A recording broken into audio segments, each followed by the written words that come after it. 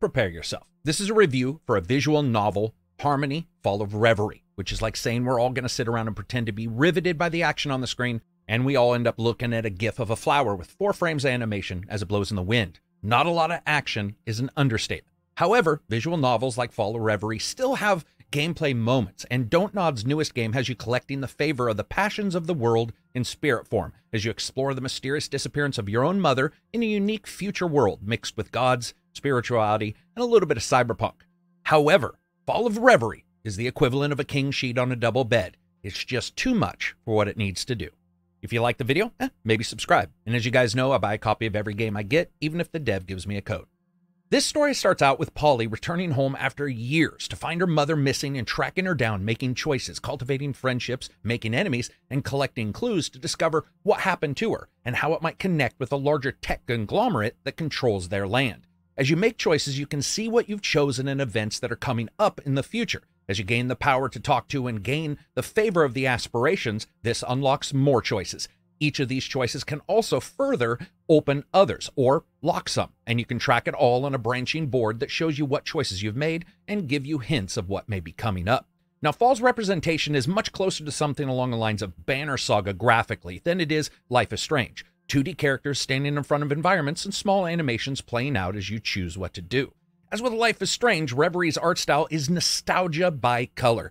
Pastels and soft palettes give the most unique and noteworthy locations still a feeling of familiarity that creeps in, mimicking the character's own comments of having been here already once before or there before, because as you as the player somehow, you need to feel the same. Balancing the favor that you've gained from the aspirations and sometimes burning that favor to get hints or gaining more when it comes to making decisions that fit with your alignment, you play through the game. Luckily, the art style here is actually very good, and there's a number of locations flitting in and zooming in via camera pan here and there, and then standing outside a shop or inside of a swimming pool that's now an impromptu home base to talk with the other characters in the game. It does feel a bit like a missed opportunity when it comes to exploration, though, especially a lot of these locations. It's not promoted or really even allowed, making you sometimes strain against locations, wishing to see just a little bit more to connect you to the game.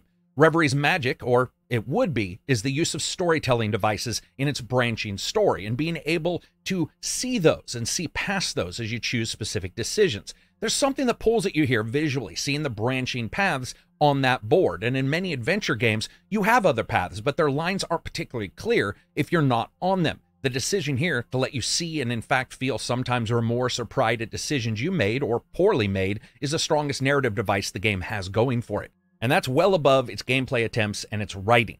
The game has so many icons and movements and symbols when choosing story elements, it can be very confusing at first, even understanding what choice you need to make or can make. It's like a mobile game, so many choices requiring specific numbers of jewels that are collected from the aspirations or spirits, and others may remove them, then add another one, all of them tracked on a separate screen. But it just feels like way too many attempts to squeeze something tangible into something intangible. In many ways, Reverie is a lot like a random player in someone else's well thought out and deep in narrative Dungeons and Dragons game.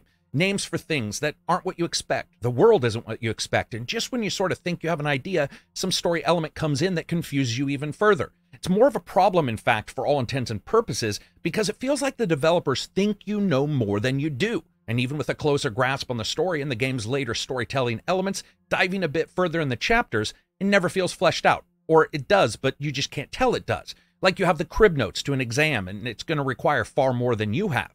If you talk to a lot of visual novel developers, it actually can be quite difficult to parse the player along if it's a choose-your-own-adventure kind of game like this. And that's where Fall of Reverie is at its strength, which is that multiple choice and playthrough gameplay that leads to you being able to sort of decide your own fate. The only problem is it leaves huge gaps in the narrative, gaps that after even 2 playthroughs are still not filled in. It takes a great deal of focus to make sure that these kind of games have a narrative flow, even if the player doesn't hit all the spots. And in that way, Fall doesn't. It's so distant from a game that at times already feels like a fever dream that it can be completely left behind. When it comes to the presentation, it's fully voiced with excellent voiceovers that match the art style and the emotions of the situations usually occurring throughout the game.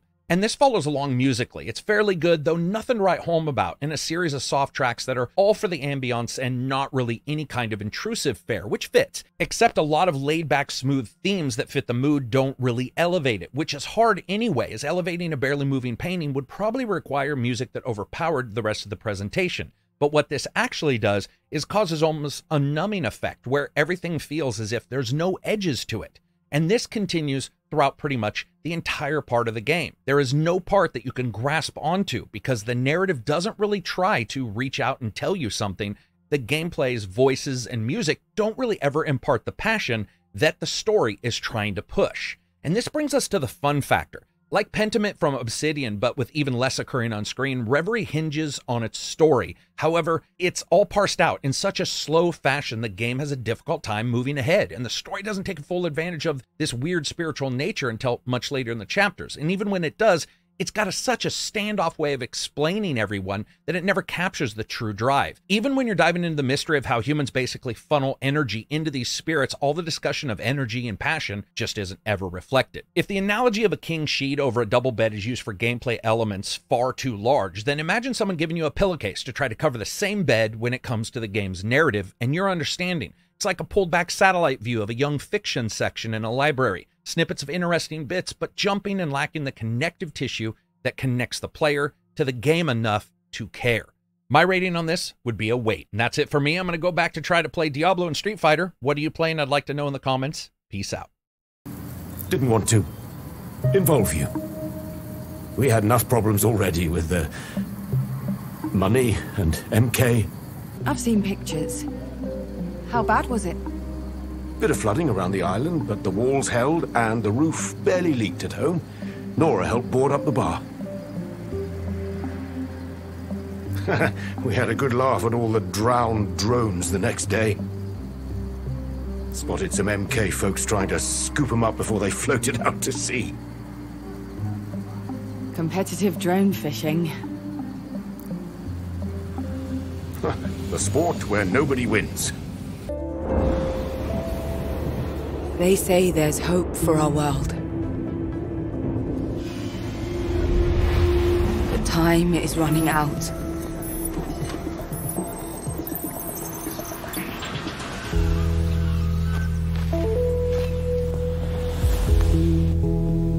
I've stepped into another world beside ours.